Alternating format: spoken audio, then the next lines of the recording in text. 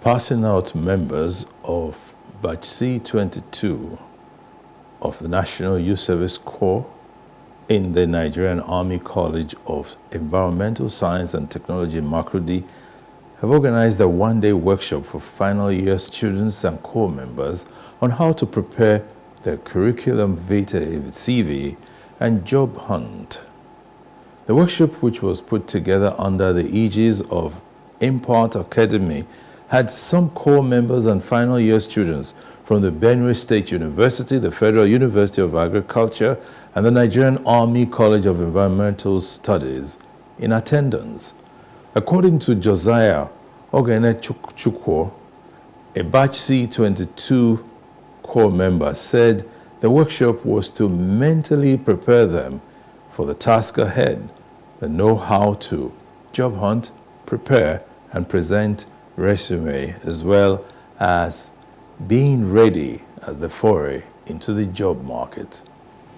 We'll be bestowing knowledge regarding how to stand out from writing a good comprehensive CV, because the first approach to accepting you into an organization is if you have a standard CV. To you, how to manage stress. The economy is not smiling on everybody, even students, self-sponsored students are not smiling now. So one of the purpose of this workshop is to teach you how to navigate through all this stress and be in a sound, perfect mind. So this program will outlive all of us here.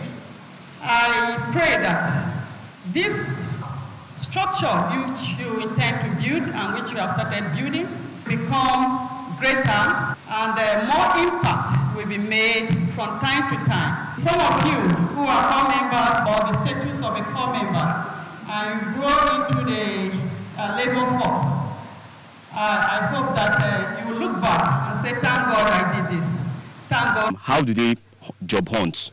In the sense that how do they look out for a job? What should they be looking at when they see an employment offer? The criteria, the requirements, how they should focus on these things. Secondly, how to prepare an effective cover letter, a CV, the differences between a resume and a CV, and what are the order and the important section that a CV should entail. Then lastly, how should they ace the interview? Hello, hope you enjoyed the news. Please do subscribe to our YouTube channel and don't forget to hit the notification button so you get notified about fresh news updates.